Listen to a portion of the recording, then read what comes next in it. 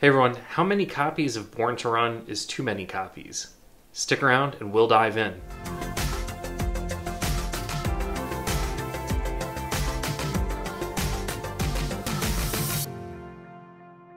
Hey everyone, Bruce Springsteen is probably my favorite artist of all time. It's definitely the artist that occupies the largest space in my collection of not just vinyl but CDs as well. I thought it'd be interesting and fun to take a look at all the different copies of Bruce Springsteen's Born to Run that I have, not just on vinyl but on CD, cassette, as well as some of the additional releases that are related to this that I have in my collection. So we'll take a deeper dive right now. As always, be sure to subscribe and hit that notification bell so you don't miss a future episode. Like and comment on this video to help it surface up to the community in YouTube. And again, if you see something that is missing, let me know. So now, as I've been doing some of these videos, normally I'm just showing off like a complete discography of somebody. I am a huge Bruce Springsteen collector, so if I were to show my entire collection, this video would probably be like 6 hours long. So what I decided to do was to highlight Born to Run. Born to Run, probably his one of his most popular albums, and it was the one that more or less saved his career after two, well-received critically but not well-received financially albums out there. And it was his third album, was going to probably get dropped by Columbia Records, and it did very well. So in the opening, I posed like, how many copies of one album is too many, and I preface that, as a Springsteen collector, I have a lot of versions of things. They're all a little bit different, which I think is the key. Is not to buy a ton of copies just to sit on of the same thing, but there's little nuances here and there. So I thought I'd show them off. So I have, this isn't the cassette I grew up with. I don't have my original cassette collection, but I did pick up the cassette of Born to Run a couple years ago just to have it, just for fun. So that is one copy. I also have, we'll call it just like the standard CD. Now, I actually have two copies of this. My other one, I'm not exactly sure where it is. I've moved a few times in the last few years, so it's packed up. But the CD itself, I'm not sure where it is, but the cover is autographed by Max Weinberg, and I have that in a frame. So after I got that autographed, I ended up buying another CD to just kind of keep on the shelf.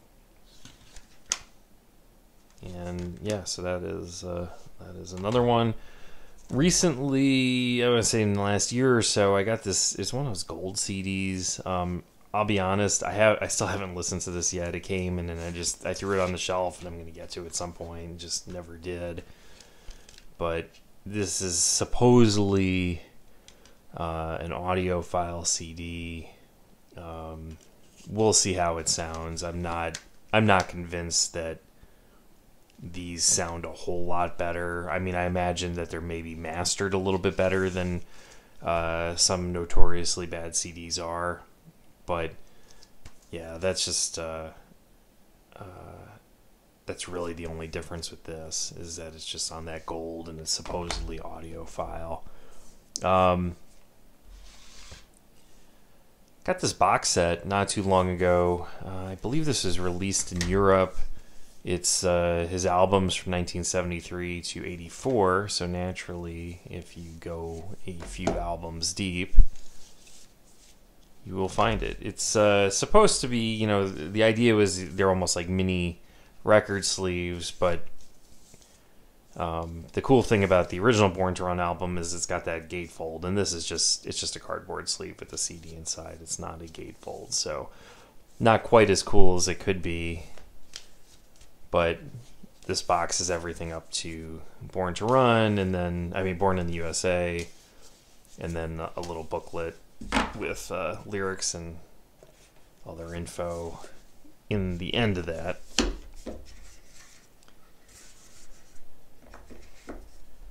And then, of course, was his anniversary box set. I did get a cool one. This is a Best Buy exclusive, which came with a bonus CD. It's a replica of the 7-inch single.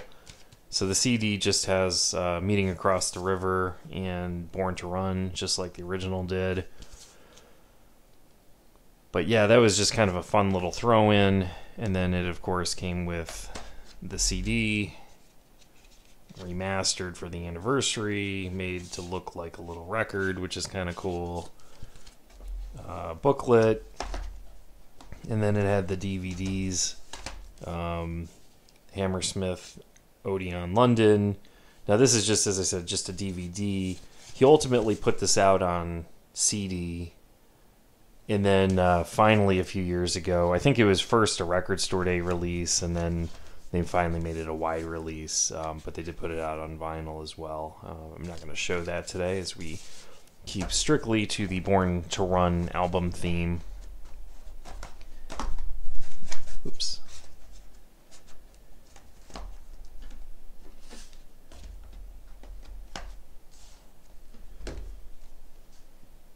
But yeah, that is the anniversary box set, 30th anniversary box set.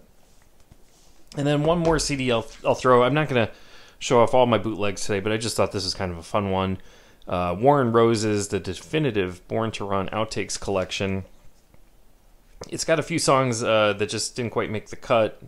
It's got like a Love So Fine, Lovers in the Cold, but it also has the an alternate version of Born to Run. And then it's got some early versions of other songs too, including the acoustic version of Thunder Road, which has some alternate lyrics to it. So this is kind of a cool boot that I thought I'd show you as well. I've got a lot of official live releases that he's put out in the last few years on CD, and then lots of bootlegs too of concerts from the era. Probably do a video on some of those in the future, but I figured I'd just throw that one out for fun. So let's head on now to the vinyl. So I've got this in the background. This is the album collection, volume 1. We'll call this, I guess, maybe for a while, like my play copy, my newer one. Got a nice white cover. These things had a tendency to yellow over time.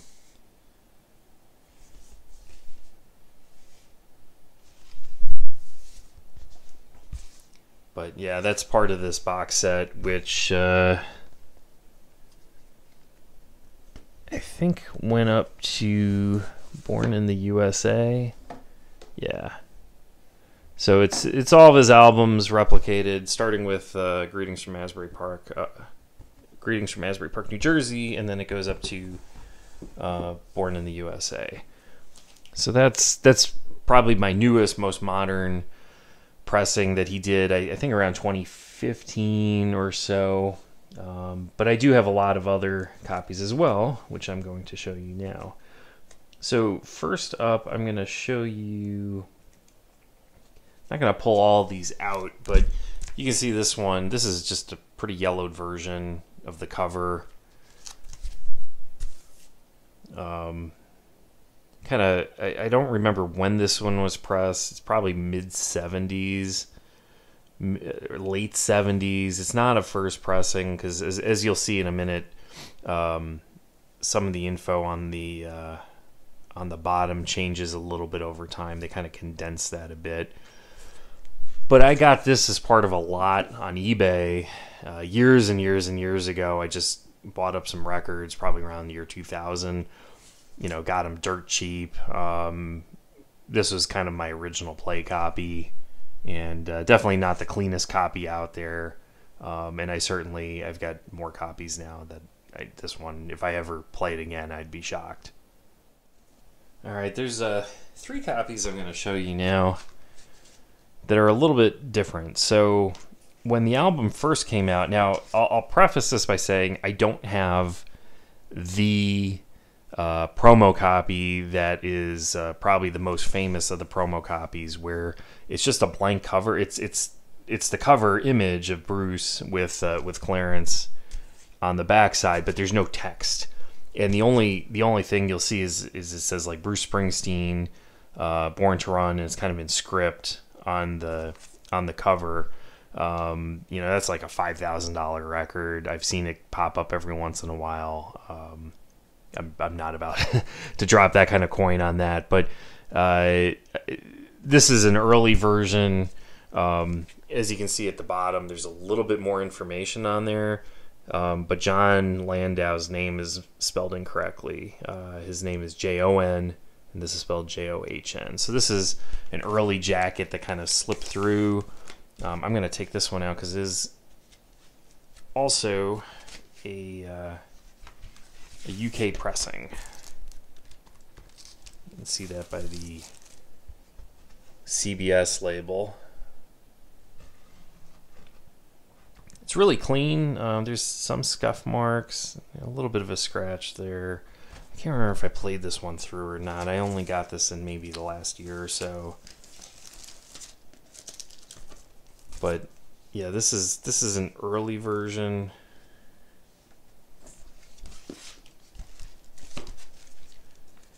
And then the next two, kind of a similar theme.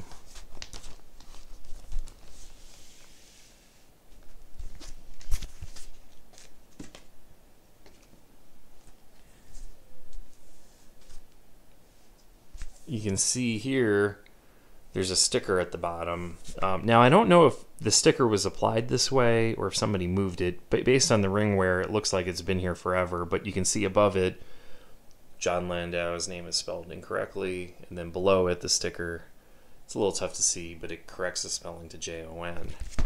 And this is an American pressing, as you can see by the red Columbia label. And then the other version of this that I have, it's basically the same, other than the label is a little bit better, and it covers over the original incorrect name. And then, of course, I already showed you that early play copy that I got that has his name spelled correctly. Have one more very early. This is a promo copy as well, and actually his name, John's name, is spelled correctly in this one. They finally corrected the cover there. But this is it's a radio promo. You can see the cutout on the top, and then the timing strip on the bottom for the radio with the information. A little bit of a cover damage there, but the record itself is very clean. This did not get this must not have been played a ton, and it is a white label promo as well. I mean, this thing sounds really good. It's a really nice copy. If you can get yourself a white label promo of Born to Run, I do highly recommend it. All right, up next we have the half-speed master. This is the CBS Master Sound audiophile pressing series. They did two of these for Bruce. This one and Darkness on the Edge of Town. It's still in a really nice original jacket that it came in. I'm not going to take it out. It sounds good. This is a nice one. I think it came out in the late 70s. 1980, actually. 1980. It's not, they're billing it as audiophile. It's not. It's a little bit hot, I want to say. It's been a while since I listened to it. It was definitely an upgrade from the ones that I had. But then, when I got that radio promo, that sounds way better than this. I would take that over this. And then the other one that I would actually take over this is this Japanese pressing. This one is, I want to say early 80s, late 70s, early 80s.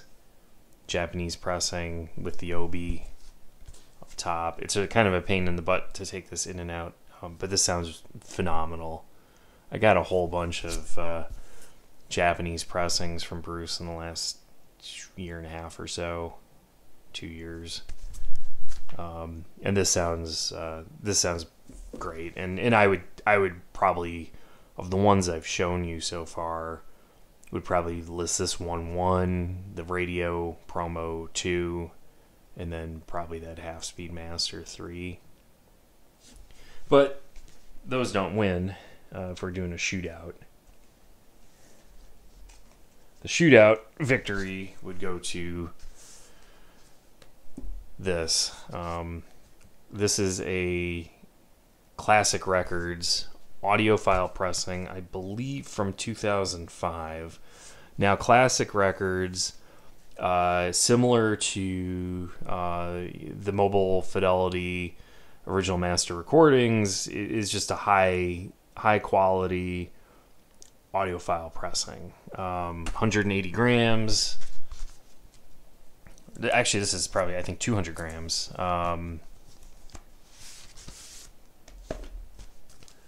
200 gram Classic Records. It's on that Quiac Super Vinyl. I bought this sealed. This video is being filmed in May of 2022. I bought this in January of 2022. It is just gorgeous. I mean, this is one where you sit back and pour yourself a little bourbon, a little whiskey, and just kind of kick back and relax. And